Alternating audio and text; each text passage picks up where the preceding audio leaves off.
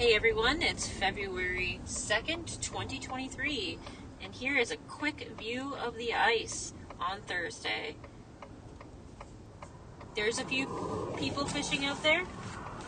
Not sure how thick it is, but I've heard 3 inches in some spots, 6 in others.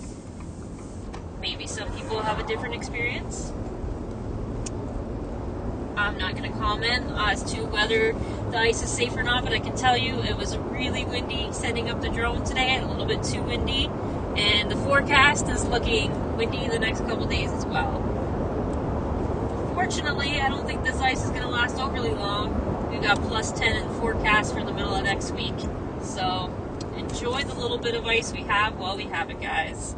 Good luck and be safe out there if you're out this weekend, but if you're not, enjoy that sunset over the bay in this video.